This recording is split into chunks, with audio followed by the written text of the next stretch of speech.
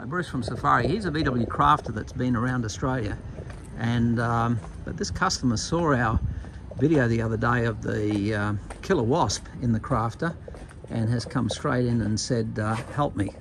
So he's got a system in the back here. It's quite a trustworthy Redarc system in here, but it's just not charging enough.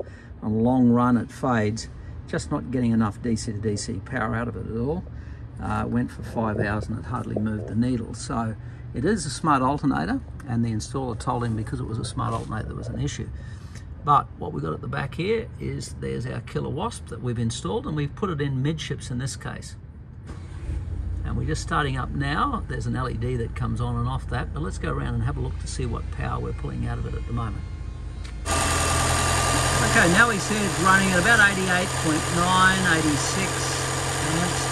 Running pretty solidly there, and that solves the problem for this customer. So he will get full power coming into the VW Crafter.